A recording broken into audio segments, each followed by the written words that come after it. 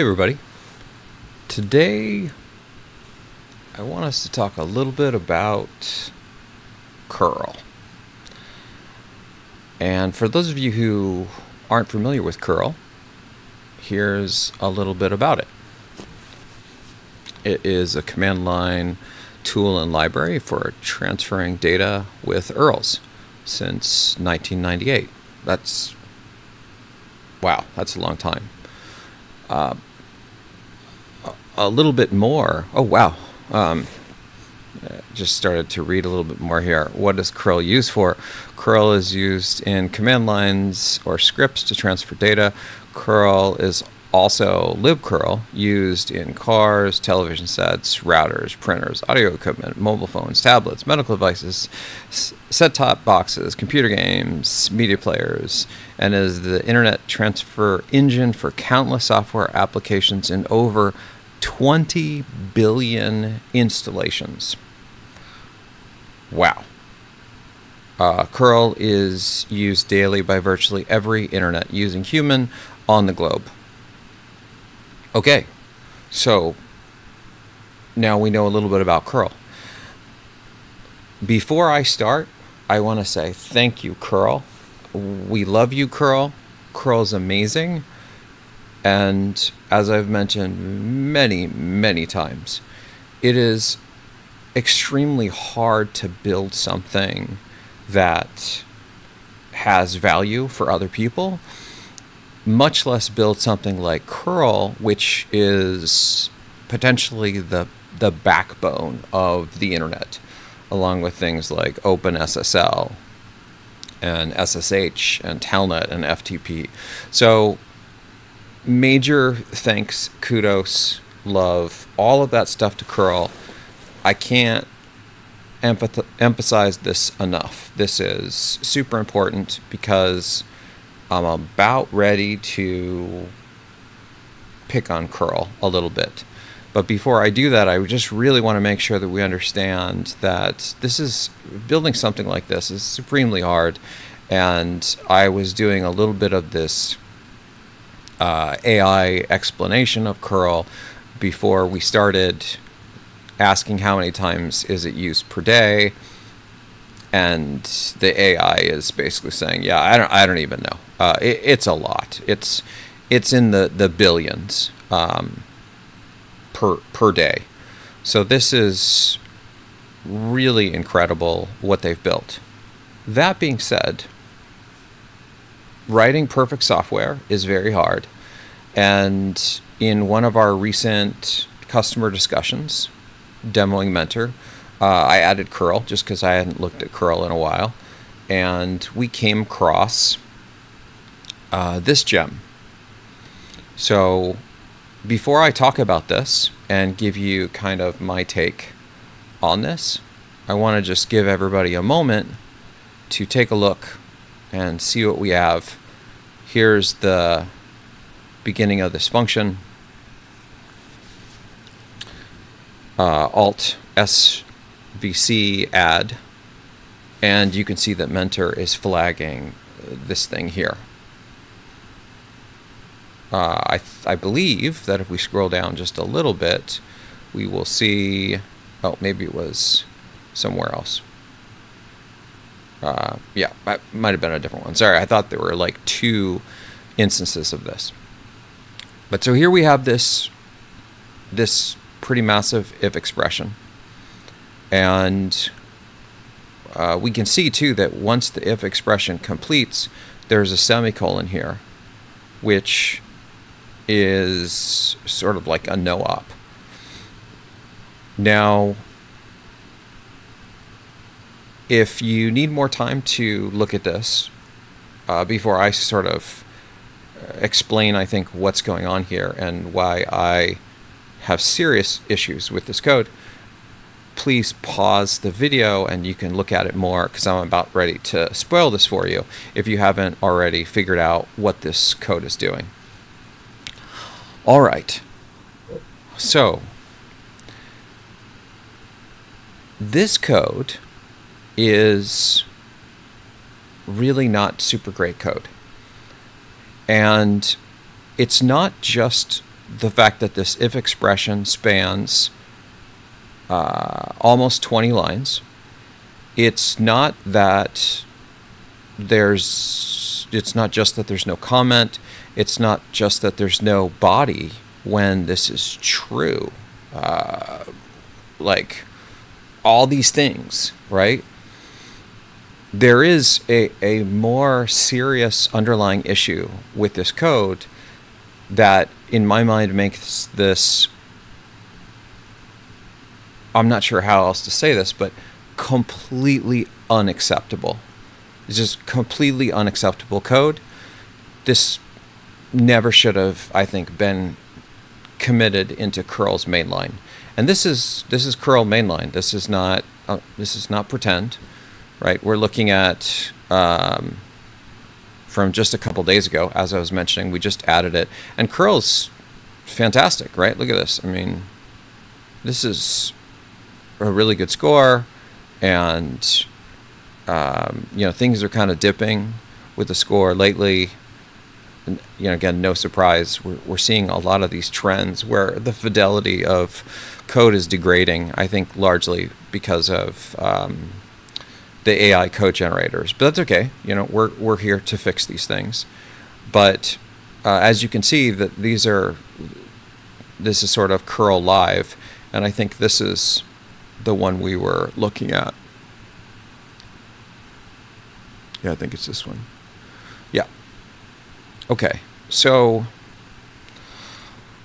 what this code is doing, I believe, I haven't actually run this code, but just processing this and making sense of this function, what it seems this code is doing is essentially taking an input line that looks like this and then parsing it through this line input. Right, this is their line input right here, and then you can see line is passed to all these guys, and they're passing the address of this more likely than not, so they can move the current like head location for the line forward. So then every time they're looking for like the next word, they are moving sort of like the starting point, something to this effect. And then they're also storing these various datas in these variables as they're moving forward. Now here's the real kicker. This is meant to be executed consecutively. That's actually what's happening, is they're making these function calls, and they are reading these things out one after another in a consecutive order. So this first source ALPN is right here. The source host is right here. The source port is right here. Now we have the destination ALPN. That's this H3. Destination host. That's this URL. Destination port. That's the port. Then we have this date. I think the date is. I'm not entirely sure. I think maybe the date is this whole thing, because this is like a year, a month, a day, and a time. And then maybe this persist is this one. The priority, maybe the priority is not here. Maybe there's a missing parameter. It's not entirely clear.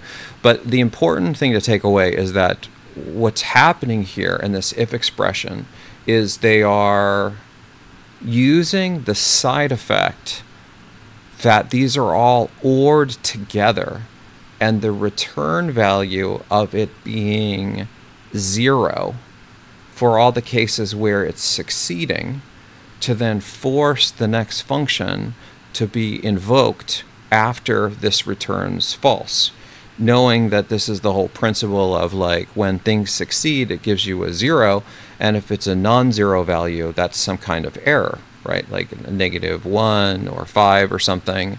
And that by itself is just an idiom that people use in C. I'm not saying good things or bad things about that, But what I really have issues with, which I would never allow code like this accepted in any project that I was working on and overseeing, because this is super, super brittle code.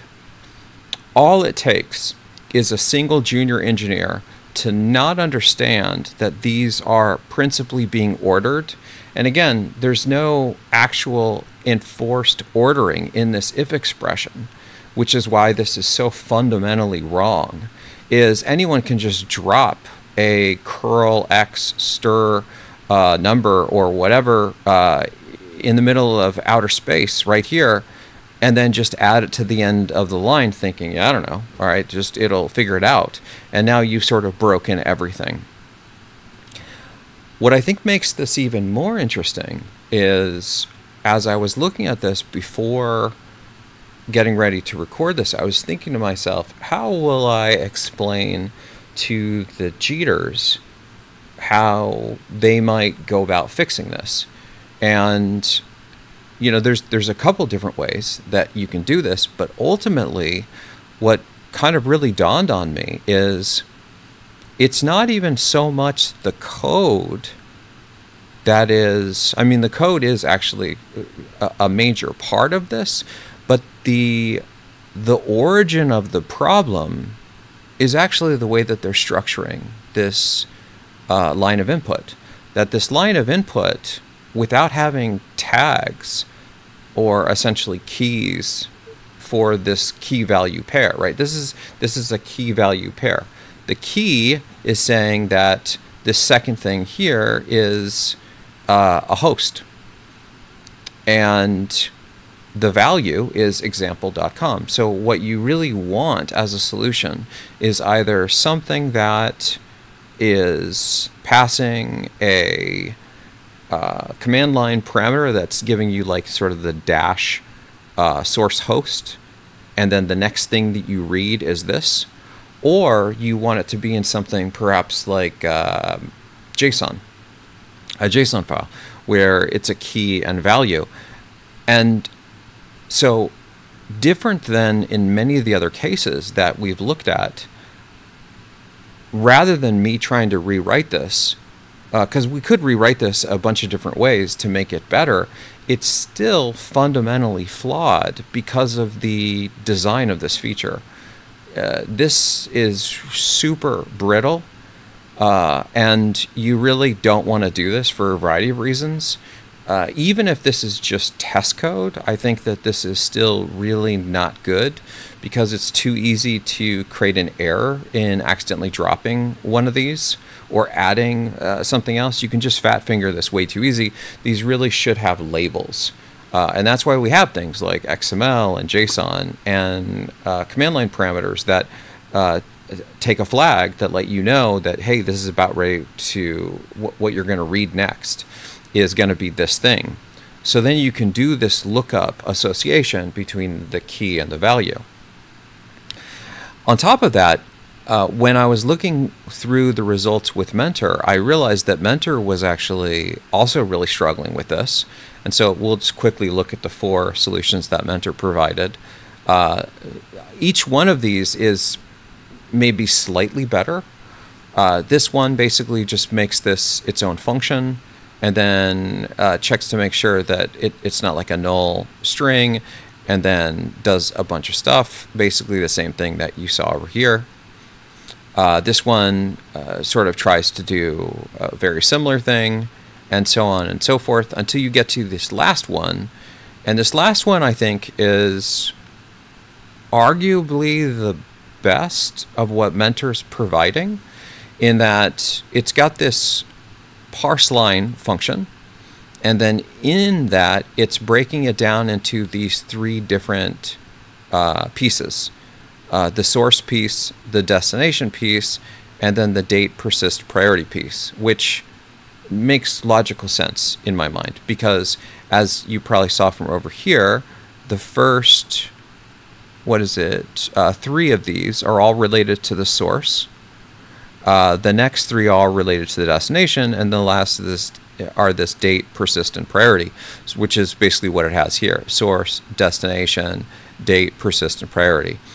And also, what's good and again bad is Mentor was smart enough to preserve the ordering so that source comes first, then destination, then this piece. So they're called in that order. And then I haven't looked deeply at this code, but my speculation is let's just assume that Mentor's doing kind of like all the right stuff. Even this, which is modularizing the code and making it easier to reason about, at least now you know, well, there's like 3 sections, and it's going to walk through this, and I think that it's still keeping the logic mostly correct, even though it's changed these to ands. It's now returning these booleans and it's nodding this. So again, let's just assume that this is all correct. This still is, in my mind, not super great. And again, the reason why this is not super great is that there's this implicit ordering that's happening where if you simply just invert destination with source, this whole thing will break. And that is not a very good design. So even though Mentor is failing, I think Mentor's giving sort of this heroic effort on trying to fix something that is in some ways, I think, out of its hands. I think the actual proper fix to this has nothing to do with rewriting this code. This code needs to go away and to dev null. This just needs to vanish from the planet. But then what we need to do is we need to essentially change this. This structure, I think, needs to be changed so it's more robust. And I want to say, and you know, my take on this is, again, even if this is test code, I still don't think that this warrants its existence, because testers can still fat finger this, or engineers that are, you know, like QA engineers that are trying to replicate this, they can accidentally leave something off.